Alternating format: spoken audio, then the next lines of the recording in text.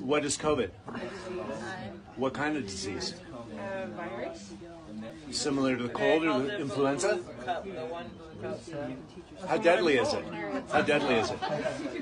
I don't want to argue, sir. There's no argument. I'm asking an intelligent person, are you educated? Are you a human? You have a responsibility to use the intelligence God gave you. I don't know. What is that?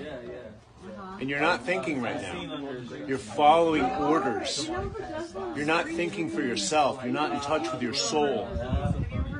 Because if you were, you would take that bullshit off and you would breathe freely, which is the #1 form of nutrition.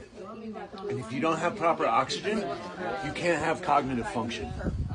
And if you can't think right, you're easily pushed around and controlled and manipulated.